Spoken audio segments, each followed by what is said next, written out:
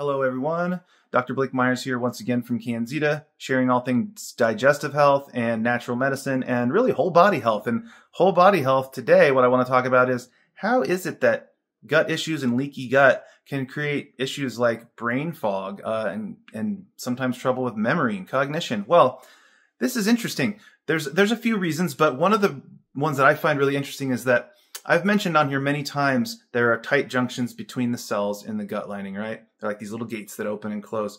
Well, the blood-brain barrier is this barrier that is between your bloodstream and then all of the stuff inside, which is your brain and all the neurons and things. And so it's very selective. Only very certain things are supposed to get through the blood-brain barrier.